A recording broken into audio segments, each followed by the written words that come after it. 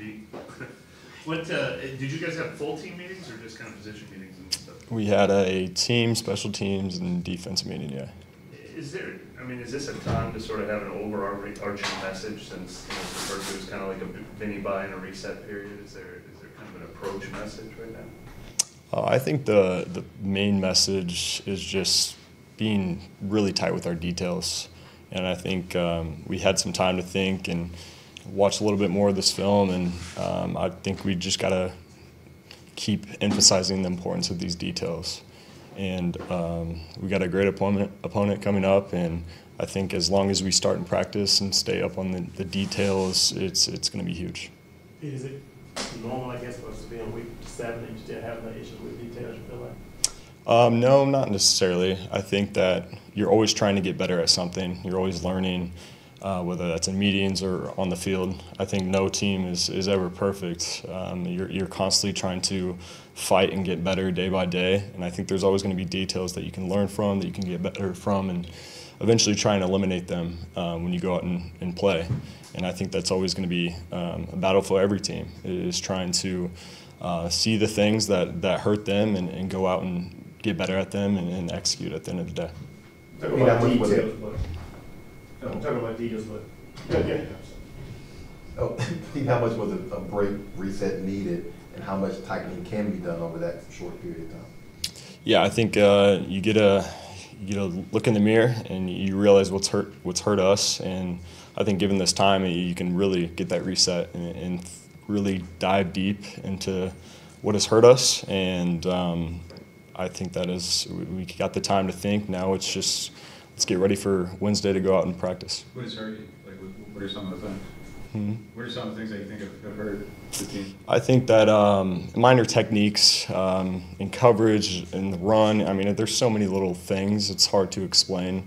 I just think that it starts with alignment, technique, and your eyes. And sometimes when one of those isn't right, then there's going to be something that's not going to end up well. And I think that it's hard to go into detail, but at the end of the day, if our eyes are right, we're in the right alignment, and our technique base is right, then we're going to have a good play. What was the impression of the defensive performance in this last game? What was your takeaway from?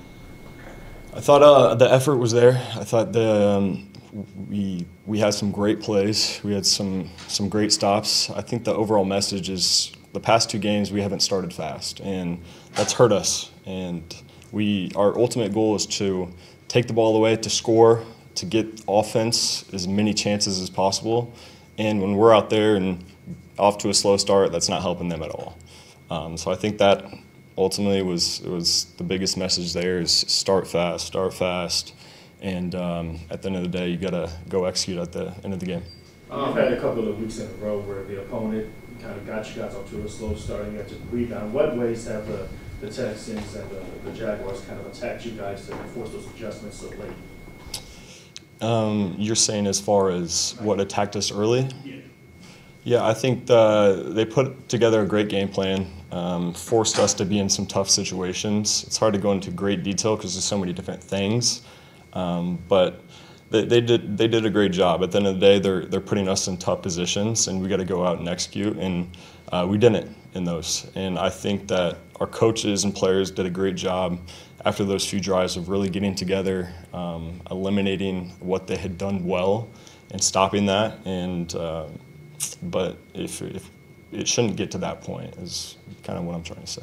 What trends maybe they have shown on the field? Either team showing any similarities as far as their approach to y'all? As far as how they attack you, like are they showing any similarities and trying to do the same kind of styles? Yeah, I mean it's a copycat lead. If somebody's runs a great play against us, there's most likely going to be a same version of that coming forward. So if somebody does well, then all of a sudden we're going to see it again. So I think there might be a little bit in that, and that's probably what was it. You get a lot of video requests this week? A lot. Oh my gosh. I'm getting so many messages from people that I haven't talked to since high school, middle school. How many field passes I'm going to get, so hopefully Justin can help me out on that one. But we'll see. I mean, there's going to be so many different people. It's going to be awesome there. Last time I played in the stadium was all the Big Ten championships that Ohio State went to. So I got a great record in that stadium, and we're trying to keep it that way.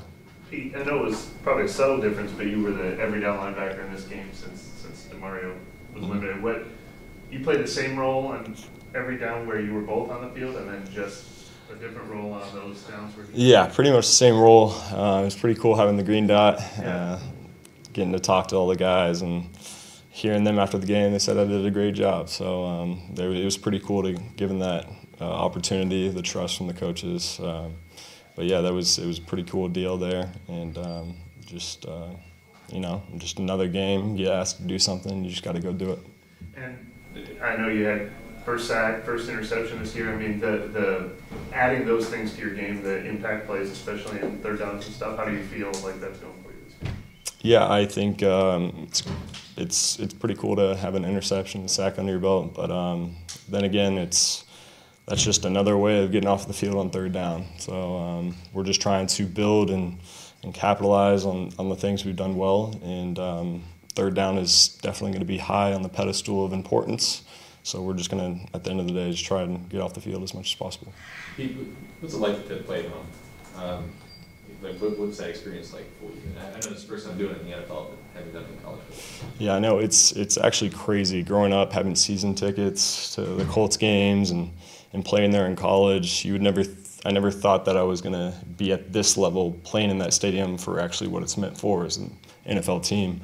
So it's going to be a lot to take in. It's going to be a mental game during the week and especially on game time, but I just got to slow my mind down and go out and play like I know how to play at the end of the day. But it's going to be definitely very, very cool to see all the people I'm close with being there at the games and going out and just treating it like another game and go out and play. It's going to be cool.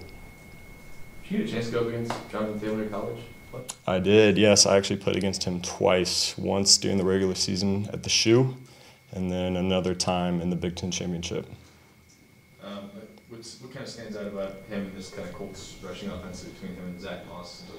Yeah, they've done a great job. They're both physical backs. They're hard to bring down, force a lot of missed tackles.